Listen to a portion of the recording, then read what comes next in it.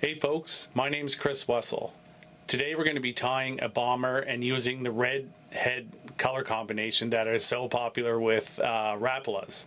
So without further ado, let's get on into it.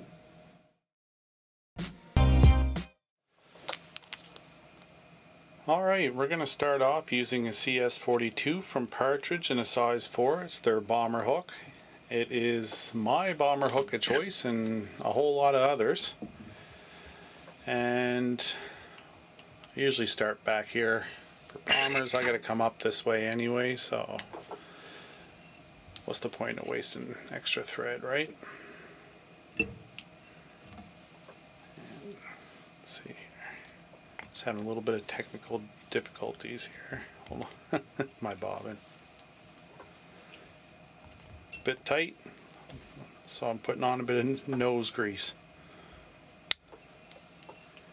Perfect. Alright, we're going to start by putting our wings on, and I just choose some nice calf tail for that. It's one piece, and it's number 4, so you want to take out enough.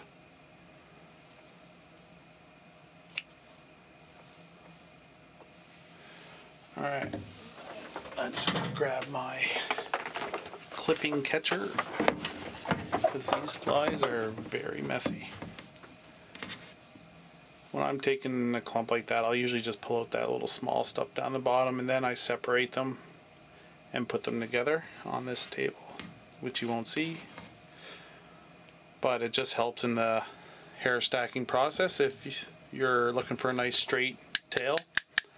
There's a lot of people that really could care less, and I'm sure the fish don't care, so I say do what you want to do.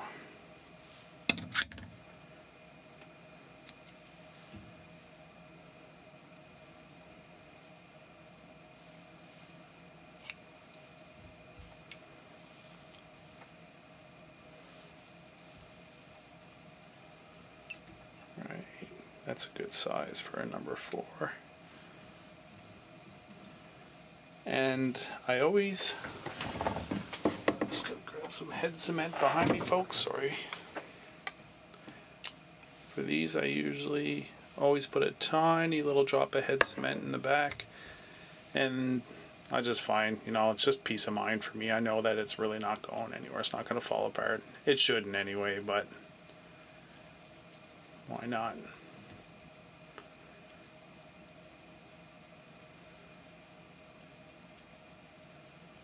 And we're going to come up to the front. You're going to give yourself a little bit of room for the eye.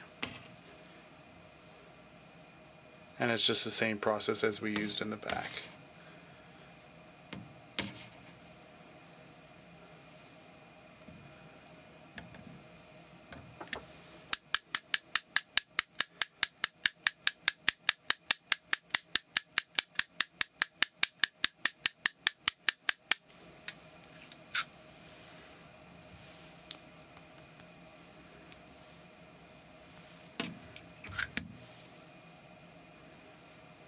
And you just kind of measure that up to the back.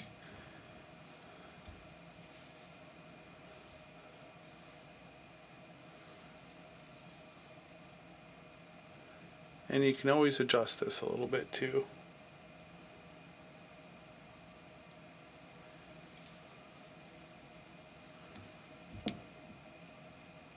I think we're pretty good there.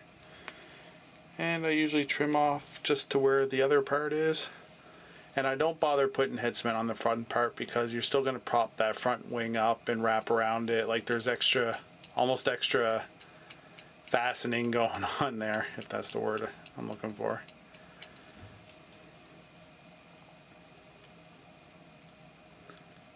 And we come almost to the back, but I don't usually go all the way. I'm also needing some tape. I feel like I was ill prepared for this video.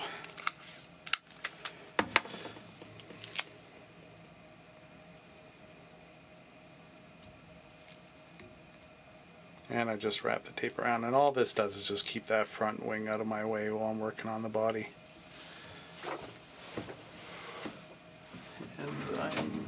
missing. Hopefully that's the last thing I have to turn around for. So I'm looking for this pattern in particular. I'm looking to break this up into threes, and I find the best way to do that because once you start spinning deer hair on this, it's really hard to keep track where you were with things. So I want to be right about there. And I think we're ready to start spinning. So first we're going to use is reindeer. Very pure white reindeer. It's nice stuff.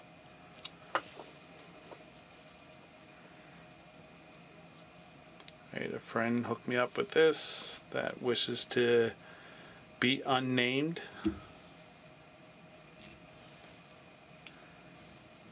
But if you ever get a chance to get a hold of some reindeer, it's super cool stuff.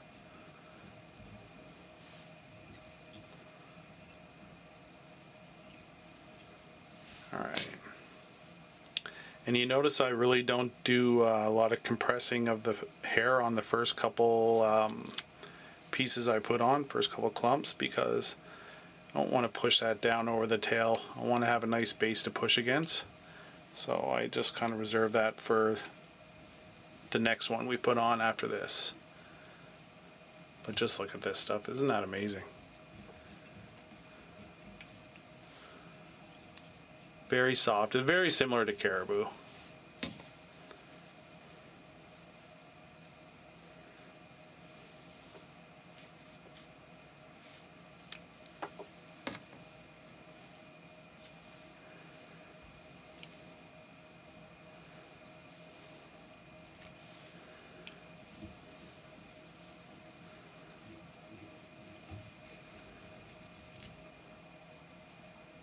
I'm just going to push that in a bit just to get as much as we can in there. And I'm going to do a few wraps here too.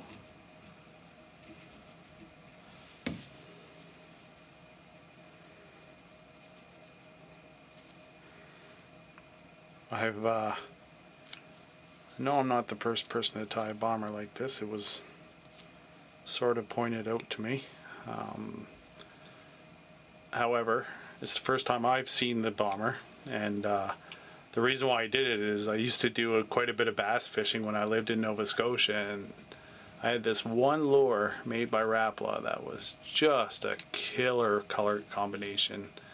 I mean, everything from chain pickerel to bass to spring salmon would smash this thing. And anyway, it became one of my favorites, and I was sitting there thinking about a bomber color combo I could do, and I said, you know what? I'm going to try that. So that's the reason why I did it. So I'm not claiming that I started it, but mine is the first one I ever seen. And we're getting pretty close to that black mark now. We could probably put on a little bit more.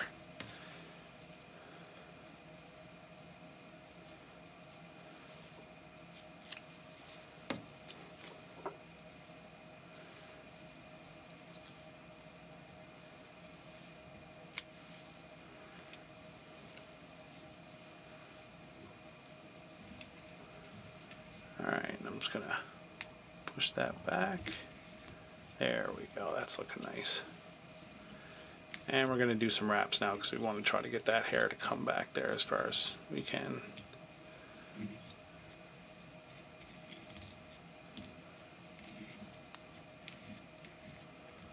And we want it to be held back too. Alrighty. Our next is we're going to be using dyed whitetail belly in a red color.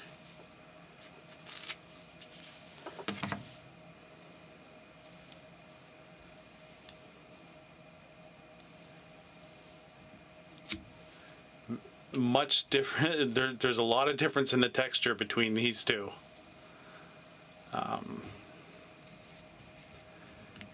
Two very different materials to work with.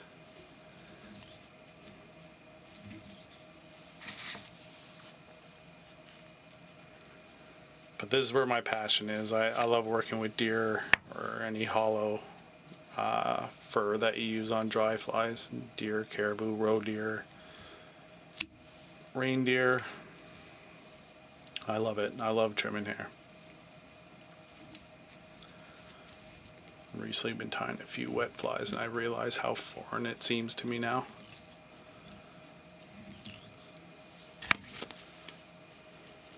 Nice thing about deer is that it seems as though there's a deer hair fly for every species in the world.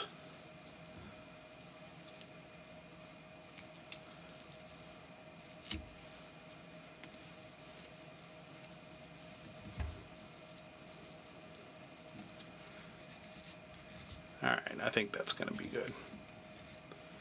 So I'm just going to do a wrap or two here. And then I'm just going to pull this up, exposing the eye of the hook. And I'm just going to come around it a few times and I'm going to tie off. That way we can get this bobbin out of our way for the trimming process.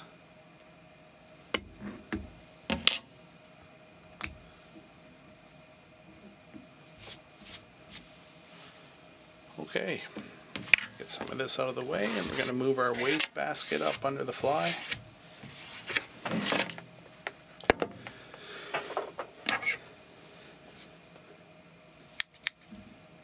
Alright, so I'm going to have to move this to make my cut because I got to be able to gauge where I'm at.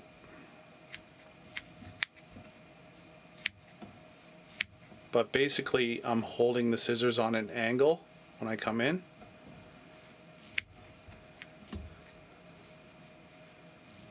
And I'm just kind of coming near where I should be because I know I can fine tune this after the fact.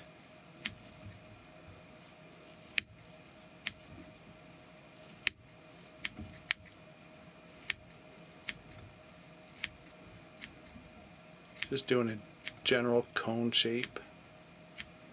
This is only how I trim them, guys. Like, don't feel like, you know, this is the be all end all. There's people that do their bombers in cigar shapes that work great, and you know, just whatever you feel comfortable and how you like to fish them is how you should tie them.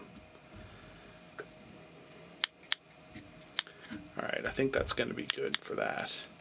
I'm just going to take these, oh shoot, hopefully that didn't go too much out of focus. I didn't mean to move that.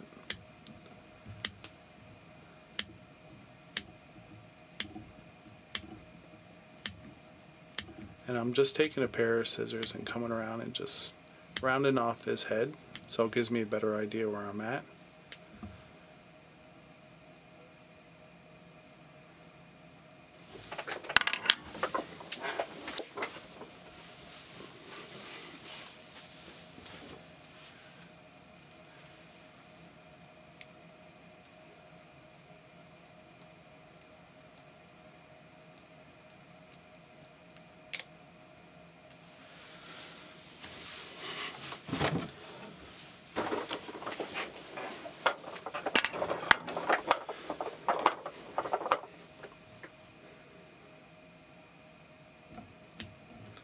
And we're going to do the same back here. It's hard to tell the white calftail from the white reindeer at this point, but we'll sort all that out.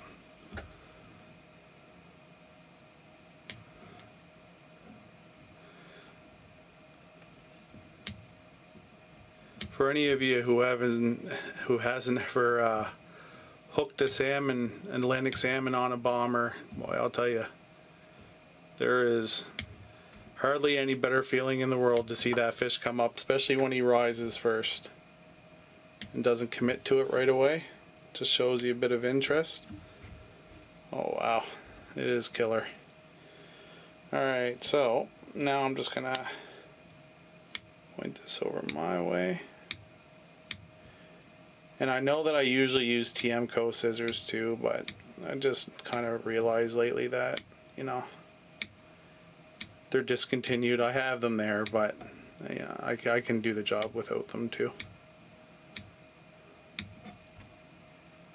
These shore scissors actually work pretty good for this. I love the curved blade.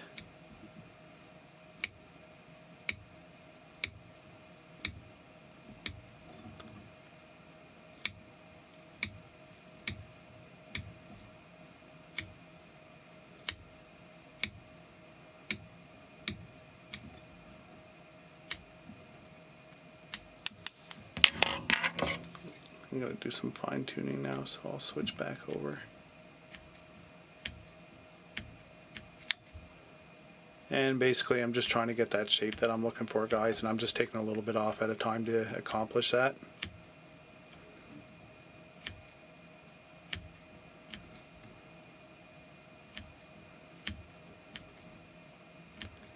I've actually got my bomber tying down pretty good timing now. Not here, because I'm explaining things as I go, but when I'm tying for Atlantic Rivers outfitting, I'm usually between 10 and 12 minutes per bomber, which is excellent for me.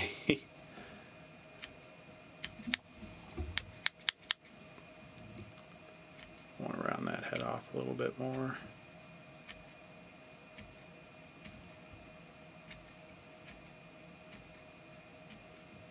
It's all about just taking your time and taking little pieces at a time.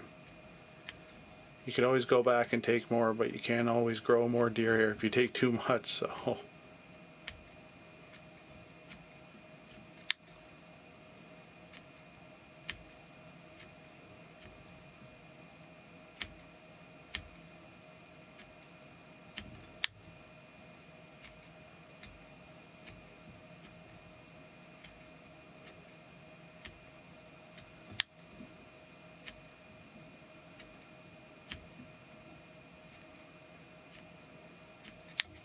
Alright, we'll just go with that.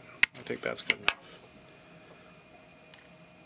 100% I'm going to find pieces though that drive me nuts. That's alright. So I'm just going to get rid of the scrap basket, get my thread, and we're going to come in and get our thread on there, cut off the access. We'll just do a single wing on this one. So when I do this now, I just come up around the wing, pull the wing up, come in between the wing and the eye, down, back on up around, and then back between the wing and the eye, and your wing will come up perfectly. So we're going to come back to the eye, leave it there, and we need to pick out a piece of hackle now. I find a general rule is you kind of want your hackle to be close to that hook point. Let's hope I got a piece here. That should do it. We're going to find out. We're using Met's grade 2 today. Oh yeah, that's beautiful. Look at that. That's going to be actually a little bit longer than what I need, but I will take it. And all I do is just wrap that around there a couple times around the eye, and then you take that stem and you fold it over and wrap a few more times. Now that feather is locked in there, it ain't going nowhere. And you're going to come in and start your wraps. Guys, wrap it around your hook as much as you want. You can do 3 wraps, you can do 10 wraps. Don't let anybody tell you that there's an amount of wraps you gotta do. You make whatever you want to make.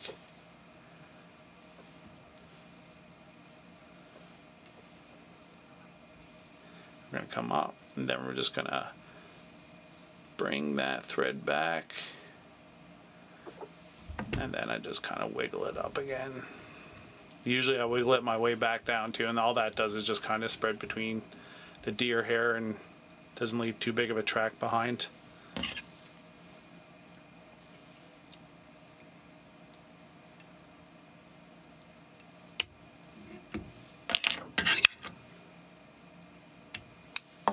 And I'm going to come back here and just cut this feather off. And when I'm gluing this, so I use a needle bottle with my head cement, and I do come in back here where I tied off at, just because I want that extra level of protection. And you don't need to put a lot. That was way more than I needed. I wasn't watching. Oh wow, that's alright, it'll float. You don't need to put a lot there, but it does help to put a little bit. Your bomber isn't going to sink because you put a bit of head cement on it. Don't worry about that. Just, if you want to just guarantee that that's not coming apart prematurely, then that's the way to do it. And there it is, folks. That is a redhead bomber that I created to copy a Rapala pattern I seen. So thank you very much for popping by. I really appreciate it. If you have time and you feel like doing it, I'd really appreciate a subscribe. If not, just happy to have you here. Thanks again and have a wonderful day.